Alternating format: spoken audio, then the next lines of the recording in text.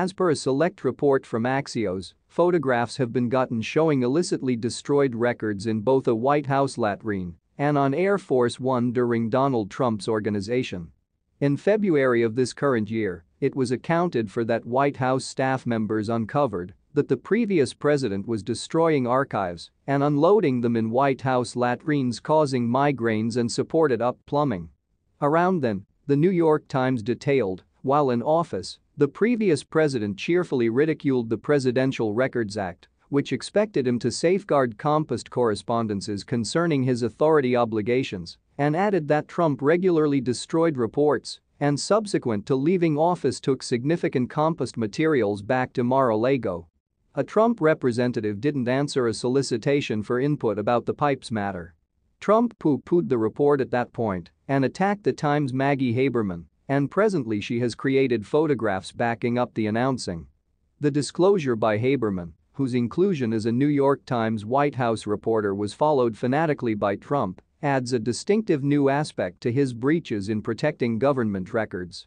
Axios was given a restrictive first glance at a portion of her detailing. Axios is revealing while likewise creating two photographs that show paper pieces in the latrines that contain Trump's obvious composition with a Sharpie. In one photograph, New York Republican Representative Elise Stefanik's name should be visible. Axios adds, Haberman, who got the photographs as of late, imparted them to us in front of the October 4 distribution of her book, Certainty Man: The Making of Donald Trump and the Breaking of America. The report adds that Haberman made sense of Mr. Trump was disposing of archives this way was not well known inside the West Wing, but rather a few assistants knew about the propensity, which he participated in over and over. It was an augmentation of Trump's term-long propensity for tearing up archives that should be safeguarded under the Presidential Records Act. No, this tragically doesn't have anything to do with the legendary P-tape. Somewhat, back in February, Axios distributed a portion from New York Times senior political journalist Maggie Haberman's book, Confidence Man, that guaranteed while President Trump was in office, staff in the White House home occasionally found rolls of printed paper stopping up a latrine and accepted the president had flushed bits of paper. Trump denied the report, considering it a phony story. He likewise gave Haberman one of his quite smart epithets, Maggot Haberman. It's actually better compared to Biden's moniker for Trump. But on Monday, Axios distributed photographs of what seem, by all accounts, to be unlawfully destroyed archives in the can. One picture shows a cabinet in the White House, a source told Haberman, while the other is from an abroad outing.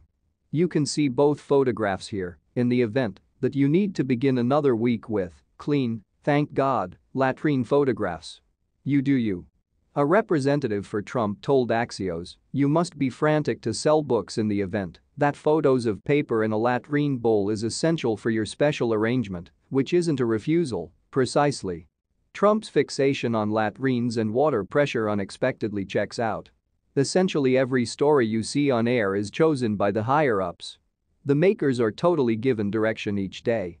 Interestingly, since he was president, a couple of breaks have started to show up. Fox is a business, not an ideological group. Trump doesn't take even the smallest analysis well. In the event that he sees something he could do without, he detonates, the source said. In any case, the source additionally guaranteed that Trump's response